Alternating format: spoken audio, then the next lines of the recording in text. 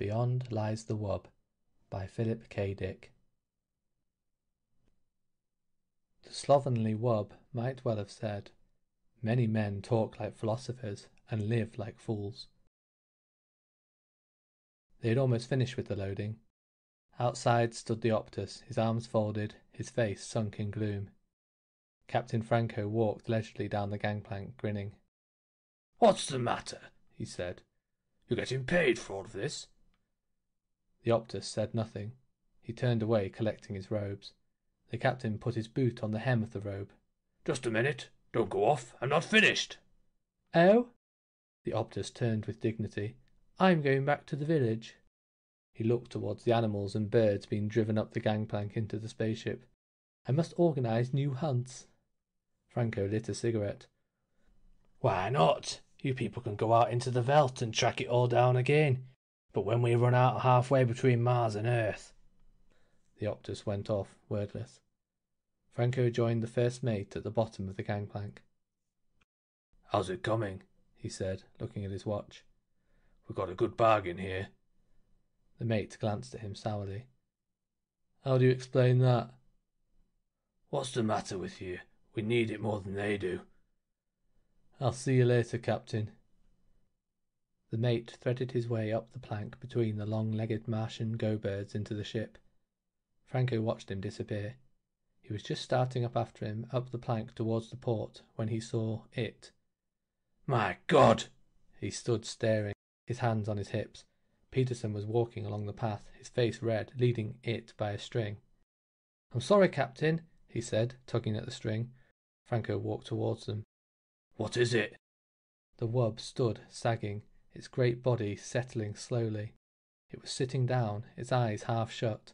A few flies buzzed around its flank, and it switched its tail. It sat. There was silence. "It's a wub," Peterson said. "I got it from a native for 50 cents. He said it was a very unusual animal, very respected." "This?" Franco poked the great sloping side of the wub. "It's a pig! A huge, dirty pig!" "Yes, sir, it's a pig. The natives call it a wub." "A huge pig! It must weigh 400 pounds!" Franco grabbed a tuft of the rough hair. The wub gasped, its eyes opened, small and moist. Then its great mouth twitched. A tear rolled down the wub's cheek and splashed onto the floor. "Maybe it's good to eat," Peterson said nervously. "We'll soon find out," Franco said. The wub survived the takeoff, sound asleep in the hold of the ship. When they were out in space and everything was running smoothly, Captain Franco bade his men fetch the wub upstairs so that he might perceive what manner of beast it was. The wub grunted and wheezed, squeezing up the passageway. "Come on," Jones grated, pulling up at the rope. The wub twisted, rubbing its skin off on the smooth chrome walls. It burst into the anteroom, tumbling down in a heap. The men leaped up. "Good Lord," French said. "What is it?" "Peterson says it's a wub," Jones said. "It belongs to him." He kicked at the wub. The wub stood up unsteadily, panting. "What's the matter with it?" French came over. "Is it going to be sick?" They watched. The wub rolled its eyes mournfully. It gazed around at the men. "I think it's thirsty," Peterson said. He went to get some water. French shook his head.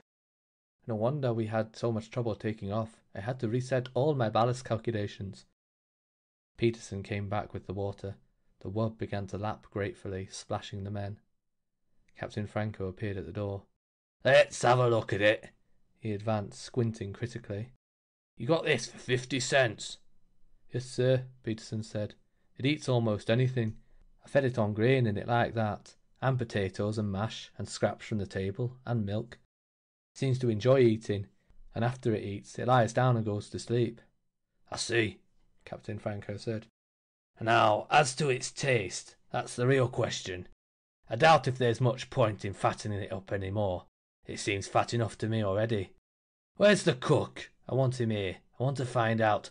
The wub stopped lapping and looked up at the captain. "Really, Captain," the wub said, "I suggest we talk of other matters." The room was silent. "What was that?" Franco said. "Just now." "The wub said," Peterson said, It spoke. They all looked at the wub. What did it say? What did it say? It suggested we talk of other things. Franco walked towards the wub. He went all around it, examining it from every side. Then he came back over and stood with the men. I wonder if there's a native inside it, he said thoughtfully. Maybe we should open it up and have a look. Is that all you people can think of? Killing and cutting? Franco clenched his fists. Come out of there, whoever you are! Come out! Nothing stirred. The men stood together, their faces blank, staring at the wub. The wub swished its tail. It belched suddenly. I beg your pardon, the wub said.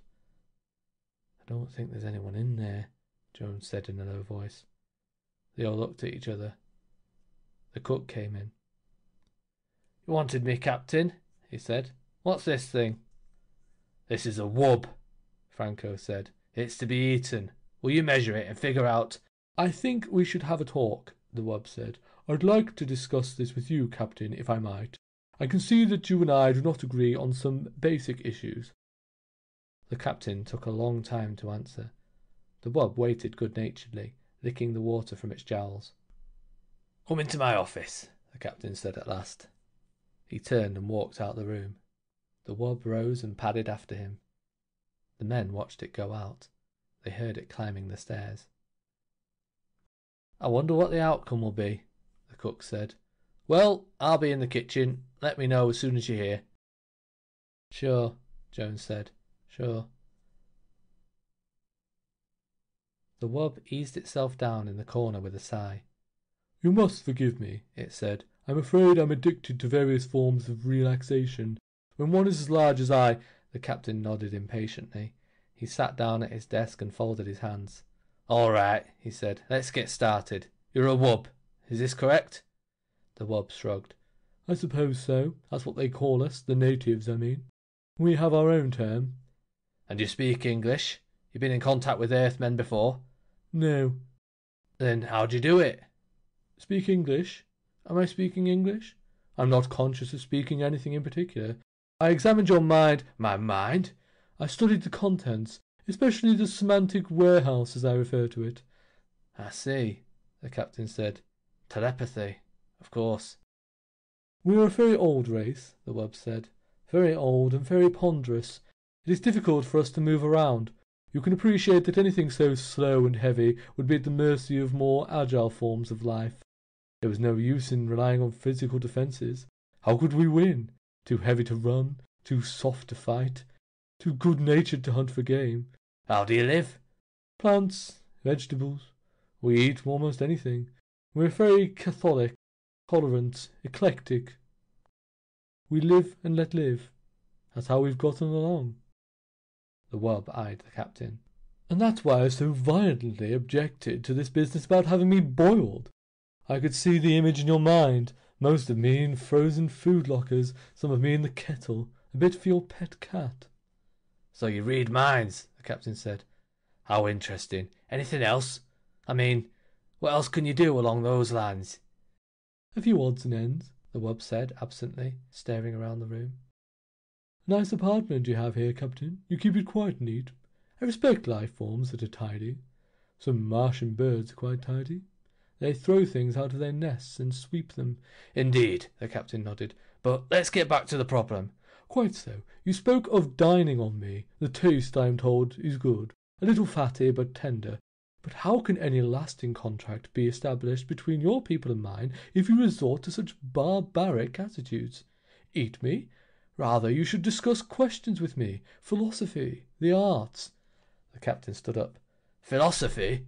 It might interest you to know that we'll be hard put to find something to eat for the next month. An unfortunate spoilage. I know, the wub nodded. But wouldn't it be more in accord with your principles of democracy if we all drew straws, or something along that line? After all, democracy is to protect the minority from just such infringements.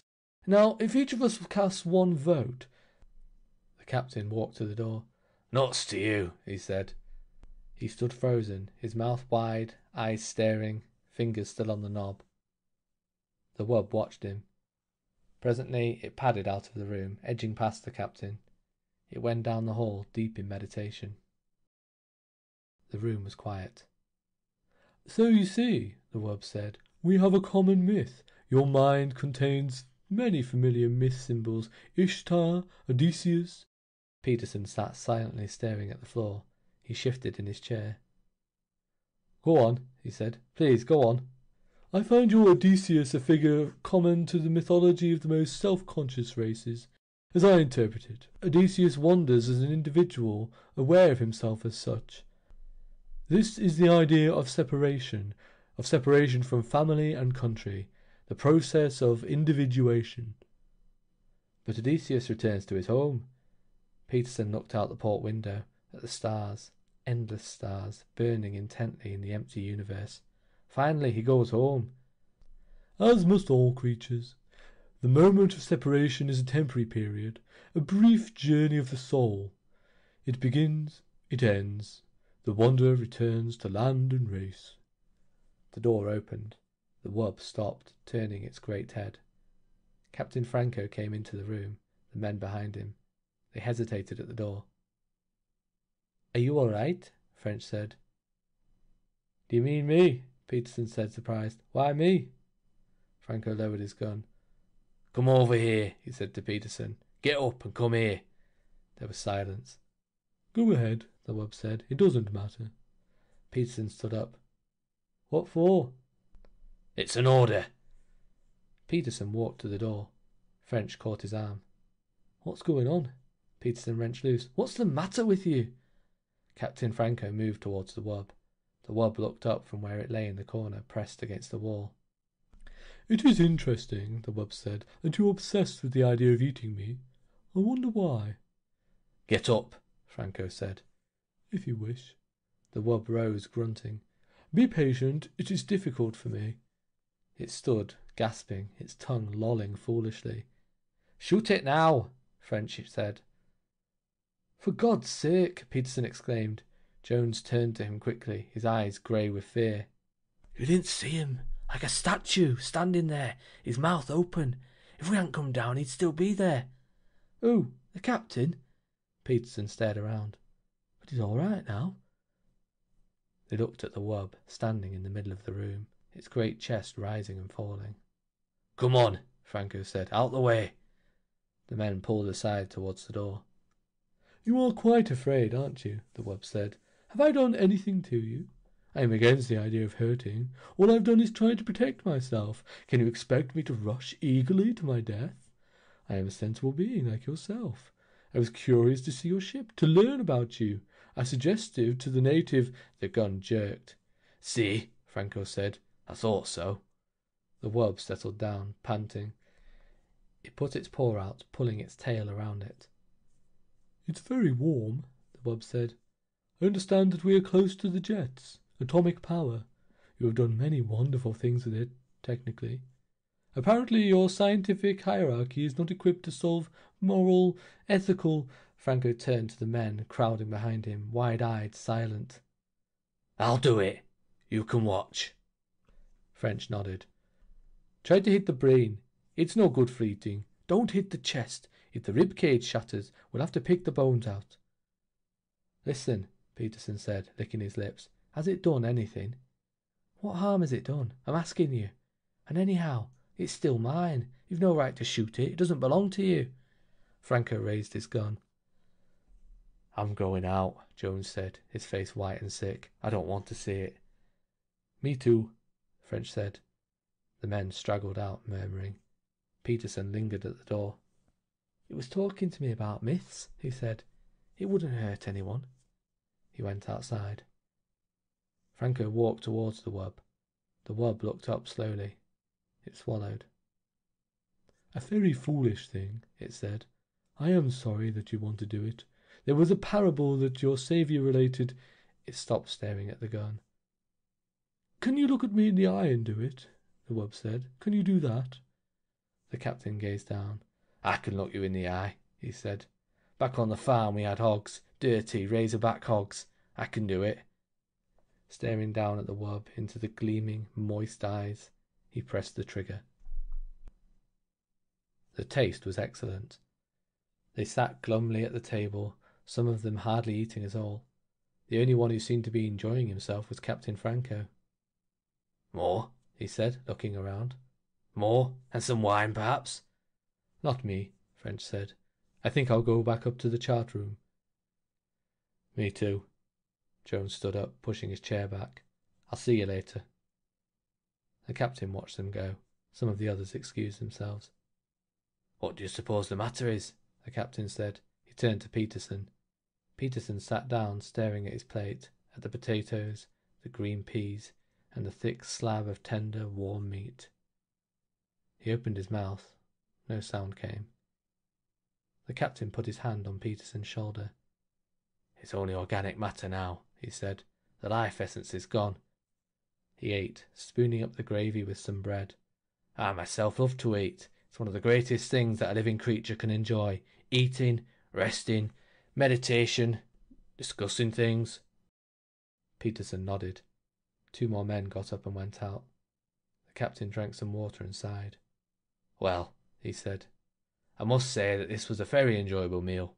All of the reports I heard were quite true. The taste of wub, very fine. But I was prevented from enjoying this pleasure in times past." He dabbed at his lips with a napkin and leaned back in his chair. Peterson stared dejectedly at the table. The captain watched him intently. He leaned over. "Come, come," he said. "Cheer up. Let's discuss things." He smiled.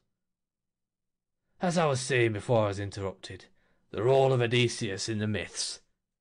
Peterson jerked up, staring. "To go on," the captain said. "Odysseus, as I understand him." End of Beyond Lies the Wub by Philip K. Dick. Recording by Calvin Evans.